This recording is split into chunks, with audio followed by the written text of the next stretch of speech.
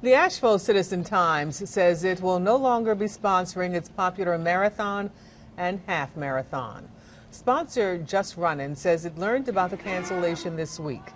In a statement, the Citizen-Times says it ended the races because they did not generate enough money. These are the latest in a string of road races canceled this year.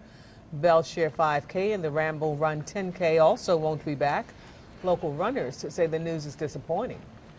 I really liked the longer distance races, and right now, the Citizen-Times was the only half marathon in Asheville, and now the Biltmore will have one. But I would like to see more, especially in the fall. A new half marathon and 10K called the Asheville Half Marathon is coming to the city in June.